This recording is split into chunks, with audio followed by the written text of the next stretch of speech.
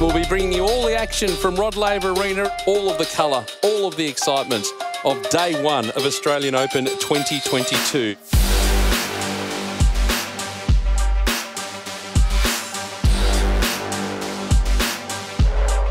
Melbourne is my home, and the first slam of the year is in my backyard.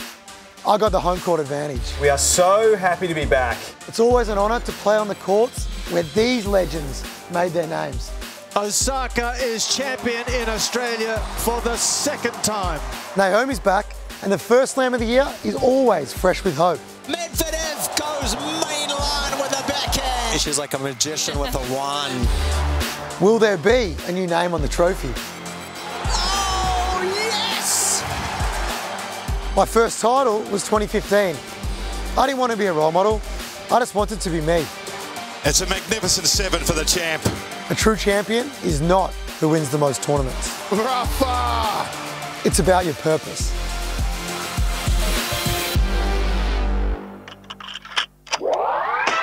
It's AO 2022, and we are ready to roll.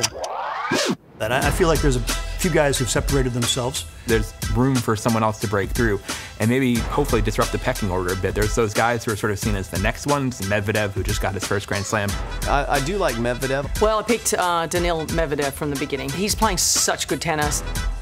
I think he's got his confidence way high after winning the US Open. I think he really believes he can beat anybody on a hard court. Tsitsipas obviously is definitely a possibility as well. He's had some tremendous results here in Australia. He has a great contingent of fans. He's done a phenomenal job of competing his way through the matches that he's won. Guy's got a heart of a lion. Nadal has looked pretty good tennis-wise. He's chasing number 21 and his second Australian Open. There's a lot of history on the line for Rafa, so my eyes are firmly on him. Of the passion, the joy for competing at that level. He's going to be a huge crowd favorite here. He's going to be an incredibly intimidating presence across the net like no one else really in this draw is. If things go his way, he has a real chance. Berrettini's, he's one of the guys that we're going to keep looking at. I mean, he's already been in 2 Grand Slam finals. He's probably going to get one under his belt at some point. If there's somebody that could rock the boat, it's definitely Matteo, only because his game is really suited on this court. The ball is bouncing super high and the conditions are fast and they're really hot. When you have that serve and that forehand, pretty hard to deal with when you're his size. Zverev is going to be a contender for the slams that he's playing. I think Zverev is ready to win a major.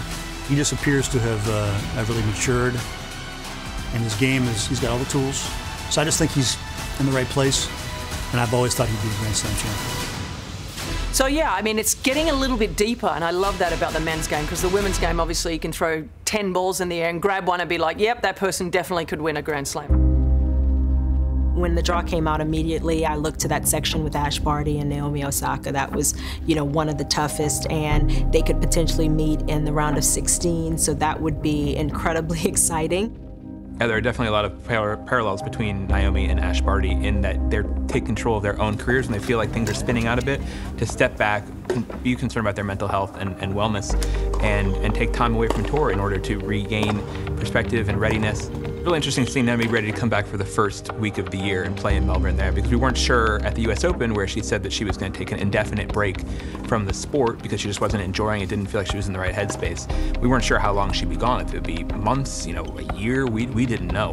Every player at different times in their careers have to, make decisions, make allowances for where they are mentally, emotionally, and the best players that are most effective do a better job of that. And so I think for Naomi Osaka, this was one of those times for her, and I was really impressed with the fact that she was okay with taking that kind of time off. She seems to, have a slightly different outlook at this start of the year. She seems happy on court. So some rust perhaps from the defending champion, but plenty of good stuff there for her and her fans to believe that she can go a lot further in this event. Ash Barty literally taking a year and a half off, almost retiring, for lack of a better word. That was a hugely brave move, and she's certainly an example that a lot of players can look to. Players like, Raducanu, like Fernandez, Coco Gauff, Sophia Kenin, who's, gone through some personal struggles off court. We see the 2020 champion leave the arena It's much easier to be an unknown with no expectations than someone who comes in having to sort of back up or justify your previous results. And we saw Fernandez go out to Madison Inglis in her first match here. The 23rd seed US Open finalist, her Australian Open has ended before it really started. With golf, it's interesting because she's been around on tour for what feels like a long time relatively. She's still the youngest player in the top 200 at 17, and she's still going into Grand Slams as a top 20 seed. That should be respected and appreciated for what she's done, rather than sort of saying, well, she hasn't continued to, do bigger and better things and keep one-upping herself. She's often the talk of the town, and that's disappointing for the young American Coco Gauff. When you're that young and you're literally growing up in a sport, through all the transitions that occur, in any teenager moving into young adulthood, moving into just knowing who they are and what they stand for, it's tough to always be in the public eye. Raducanu also will face that kind of pressure. When you post a big result that's career-changing and changes perceptions of you, you get a target on your back and you feel the weight of those expectations. The US Open champion is gone, and Kovanic gets the win of her career. As Raducanu leaves, major disappointment for her. Hopefully people are patient and understanding that their success as teenagers and was way ahead of schedule, and setback at the Australian Open is just very temporary.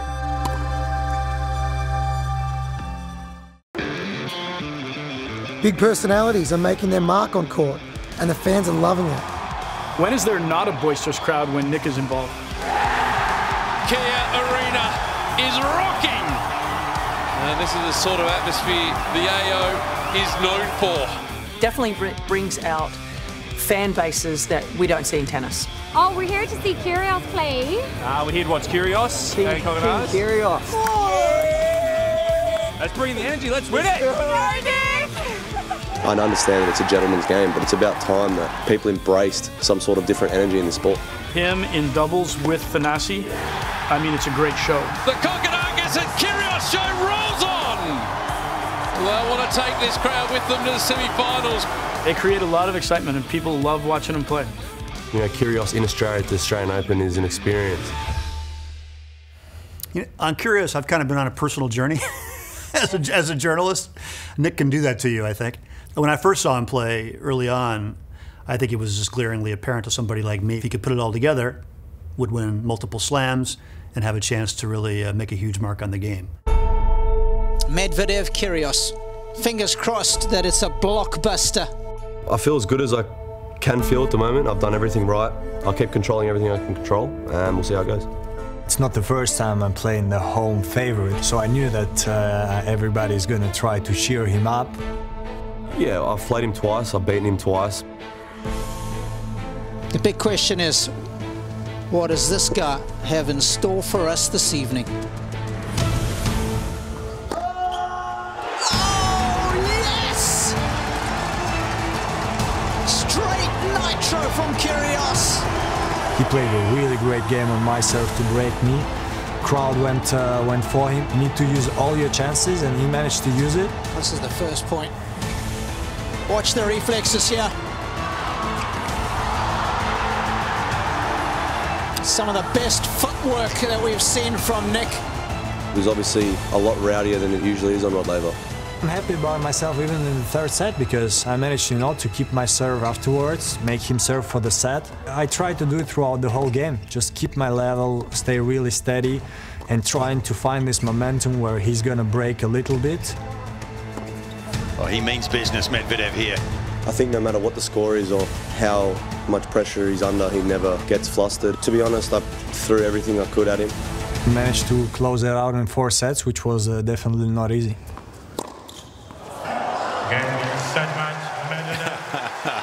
Daniil Medvedev takes care of Nick Kyrgios. And a fantastic contest on Rod Laver Arena. I'm going to hold my head high. I gave it everything. I put on a good performance, and I think he's going to be favourite to win the Australian Open. I can't be too upset. I'm not going to judge him and what he should be or what his potential is. I think he has to figure out what he really wants to do. And if that's what it is, to be a showman and wind up the crowd and then go out before the quarterfinals, that's his destiny and that's the way he sees it. I'm okay with that now. It's really hard for me to pick out dark horses when I feel like anybody that's left in the round of 16 has a shot. Barbara Krejcikova, who's coming in here as the number 4 seed, I think is really underrated. Not a traditional dark horse because of her very low number next to her name in the draw, backing up that really surprising French Open win with a solid game that has her in contention for the #1 ranking, actually, if things go her way here. Danielle Collins, the way she's battled against some of the top players, we know that she can play well on these courts. Of course, she's gotten to a semifinal here before, so I think it all suits her because she's such a fit, intense competitor. Iga Swiatek is that player that just wants it so badly. Having already won a Grand Slam, the expectation is, of course, you're going to win another one, right? Azarenka loves Australia, won here twice, is a fantastic hardcourt player when she's right. And I think she's probably figured out over the last year or so how to juggle, being a mother and managing her career a little bit better. Maybe things have settled there some, but for sure she's dangerous. Madison Keys has had a couple of down years, but you can see the talent. She's had top 5 talent for a long, long time. On the men's side, I would love a surprise. It'd be great to see someone just seize the moment, and it could be someone who's a bit younger, like a Shapovalov or a Yannick Sinner. Taylor Fritz, who I think has made a step back up again this season. Felix is very professional in what he does. I mean, he's one of the most phenomenal athletes that we have in the sport. He's been tapped for quite a while as being one of the future stars. Carlos Alcaraz, 18-year-old Spaniard who's box office. He's got a lot of game and an all-court sort of player who could be a kind of an interesting combination of Federer, Djokovic, and Nadal if he were to break through. Carlos Alcaraz, the new kid on the block. He's going to have to get past a formidable opponent in Matteo Berrettini. Most important tournaments for me are the slams. I guess the next step is to win the tournament. Yeah, if you don't have your popcorn ready, get it out. This is going to be spectacular. Stunning, absolutely stunning from Alcaraz. I think I have the level to play against the top players. I'm getting close. All of a sudden I found myself in the 5th and I said, okay, now I'm gonna fight every point. Oh no. Well, let's just hope that Berrettini is okay here. It was a heavy fall. I felt that was twisted, but it didn't crack. And then I had the match point. And it's Matteo Berrettini who's the boss in the battle of the forehands. I'm feeling that I'm playing good against the best guys on tour, and yeah, a lot of confidence from that. The contenders are emerging. They've fallen, packed their bags and hit the road. Hello and welcome to the Margaret Court Arena, where we have a mouth-watering matchup between Alexander Zverev taking on the explosive Denis Shapovalov. I understand a few things more now than I used to. I understand that you have to go through struggles sometimes to get to where you want to go. Zverev, for me, I think he's probably my favourite to win this tournament. I came here with a goal to win and maybe to become world #1 and all that. But if I play like that, I don't deserve it. Shapovalov shines in Melbourne. I give credit to Denis, but I gotta look at myself as well. And today was just, in my opinion, awful. And Anisimova of the USA up against Naomi Osaka, the defending champion, of course. I think it's going to be a really good match. I think, obviously Osaka, I think, is favored in a lot of people's minds. I think she's really inspiring. What she's done in the last couple of years is amazing. Just how authentic she is. It would be nice to win the tournament, but that's like really special. Well, we have a match on our hands here. Anisimova, she's in full flight. Anisimova, the 20-year-old, delivers on the big stage. The defending champ is out. I fought for every point. I'm not God. I can't win every match,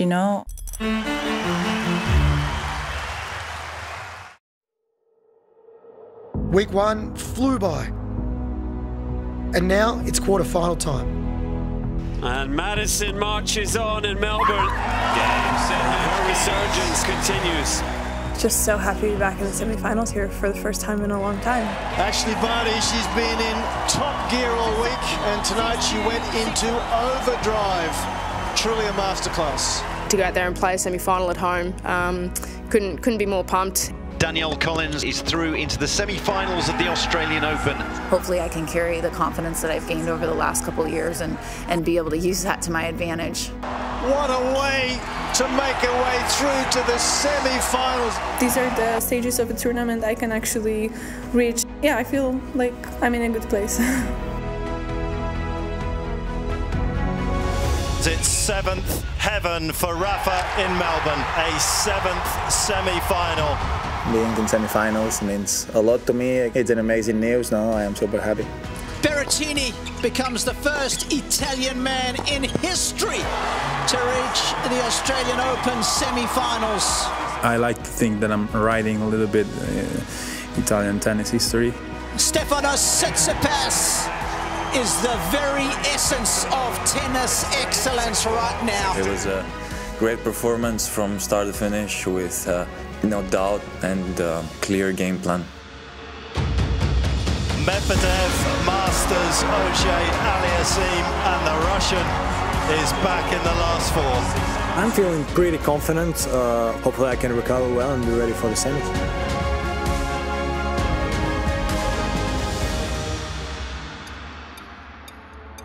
I thought Madison Keys, with how she had been playing, with how she had been serving, could really push Barty. A matchup against Ash is obviously really difficult as a multiple Grand Slam champion. Just saying that alone is a lot to have to deal with. Two women with very different styles.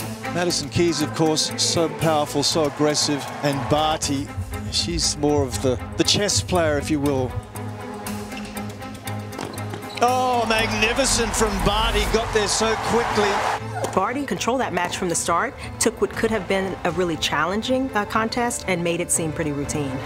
Match points. A virtuoso performance from the world #1. Barty through to her first Australian Open final. I obviously am disappointed with how it went tonight, and obviously would have loved to have been in the finals here, but pretty happy with my summer in Australia. We're one step away. It's going to be an incredible experience come Saturday, and one that I'm really, really looking forward to. Collins seeing how meekly Madison Keys lost her match, I think that inspired her. I mean, she was pumped from the start. I was prepared for her playing aggressive game, but I think that was the fastest ball I've ever played against on a match. This is awesome. This is unplayable stuff here at the moment with Danielle Collins. Swiatek likes a little more time. Swiatek looks lost, and understandably so. This is sledgehammer stuff here from Collins. I felt like I was really in the zone. There wasn't a lot getting in my way. In the end, she kind of took the racket out of Iga Swiatek's hands. Swiatek out here, out Thor, and out of here. Collins through to her first final at a major. It was relentless hitting from the back of the court. I'm not even feeling any regrets because I did like the best I could today. To be through the final is really incredible. I think I'm at a loss for words right now. I'm smiling under the mask.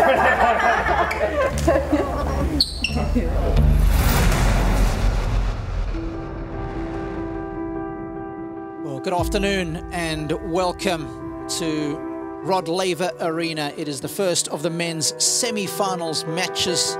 Rafa Nadal is incredible at competing. Well, he has given Berrettini no breathing room whatsoever. I pushed him, no, I make him play uncomfortable. I struggled at the beginning. I couldn't really find the rhythm. Berrettini finally got comfortable, figured out some ways to work around it, and really dug in and fought back to kind of steal the third set. Berrettini bags his first ever set against Nadal. And then the fourth set was a great battle, which Nadal again came out on top of. Rafael Nadal will contest a 6th Australian Open final, and he will have a crack at number 21. My happiness will not depend on number of 21 or 20. I know that Australian Open is much more important than the rest of the numbers.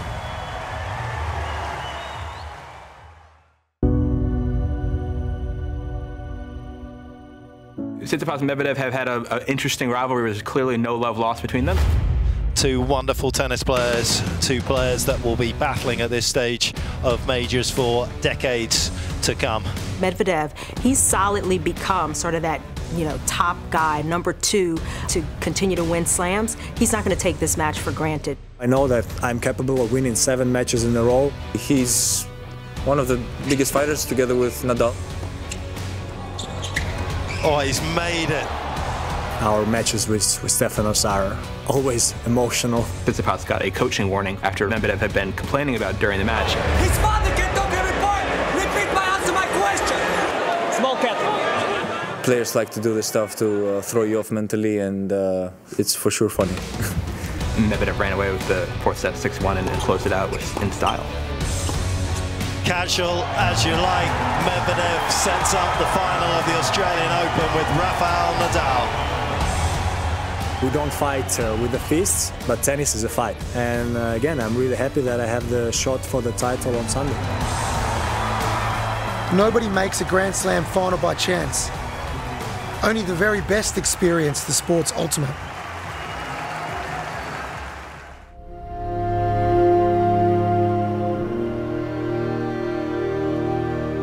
Win, lose or draw, it's a celebration. It's going to be fun. I'm going to enjoy the moment because I'm never going to get it again. Ball stunning from Sam Schroeder. He's dethroned the champ. Women's wheelchair singles champion, Dita de Groot. Feels very good, especially now I get to hold it. Amazing. I cannot believe this result. It's a first Australian Open women's doubles title for Krejcikova and Siniakova. Absolutely outstanding. Look what it means to them. From childhood friends to Grand Slam winners. Can you believe it? It is the women's final for Ash Barty. She's already a great, but this is her home major and the one that she covets the most. The question is, how will Barty come out in terms of nerves? Her playing a final for her home slam, it's difficult to separate that from just playing the match itself. For Danielle Collins, it's been a unique journey, unprecedented. This type of match, it'll be in her wheelhouse. The crowd is going to be for Barty. I think Collins is going to use that as kind of a chip on her shoulder. It's not easy going out and playing someone on home soil in the finals of a major, but this is what we live for in sports. All fortnight long, I've done a pretty good job of nullifying half chances from my opponents and being able to really serve well when I needed it most. Set points for Barty. A set from sporting immortality here in Australia. Ash Barty claims the opener, 6-3. In the second set, she was able to really get a run on and put me in places in the court where I didn't want to be. When she's on, when she's peaking, she is very tough to stop. And a third set looks like it's beckoning here. Once it was 5-1 down, I just wanted to try and shift and be a little bit more aggressive. She started to push me back in the court a little bit more. It was incredible to be able to really, in a way, from 5-1 down, turn nothing into something and be able to get some real momentum. Is the 44-year wait over?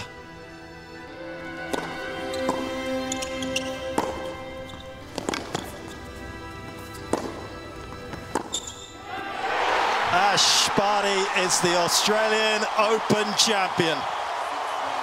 What amazing scenes. Physically, it wasn't my best day, unfortunately, and that was something that I was dealing with in the whole tournament, so I look forward to playing her when I feel 100%. I have a little surprise. Put your hands together for Yvonne Goolagong-Cawley. I thought she wasn't coming.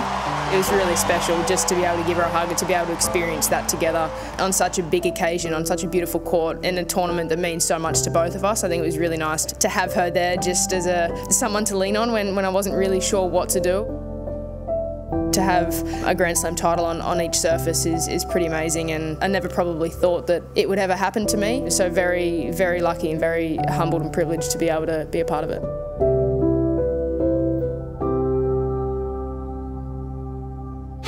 I know I said a true champion is not who wins the most tournaments. I'm actually this guy. Just misses its target as Medvedev hones in on his, which is the opening set. Double break to the good, 5-2. Relentless from the Russian, 6-2 opening set in this year's Australian Open men's final. Oh my goodness, that is a shocker from Rafa.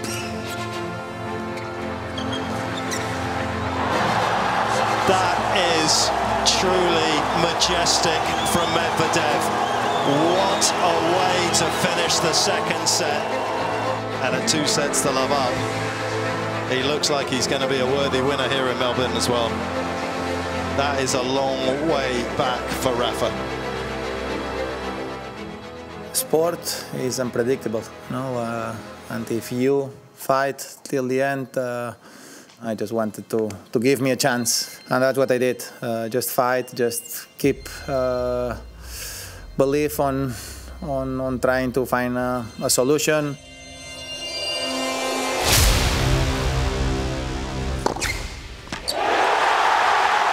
Scintillating shot from the Spaniard. This crowd isn't just living every point, it's living every shot. Remarkable from Rafa. Medvedev leads by 2 sets to 1. I lost a lot of times here. I just wanted to keep believing till the end. To a 5th we go. What a night, what a morning. Melbourne, you are amazing. Nadal will serve for the title for a second time. It's the miracle in Melbourne. 21 major titles from one of the greatest players of all time. I want to congratulate Rafa because what he did today, I was amazed. Like, you raised your level after 2 sets for the 21st Grand Slam. Yeah, it has been one of the most emotional matches on my tennis career. It's just amazing. Being honest, 1 month and a half ago, I didn't know if I will be able to be back on the tour playing tennis again, and today I am here in front of all of you having this trophy with me, and you really don't know how much I fight to be here. I can't thank enough all the support that I received since I arrived here. You are just amazing.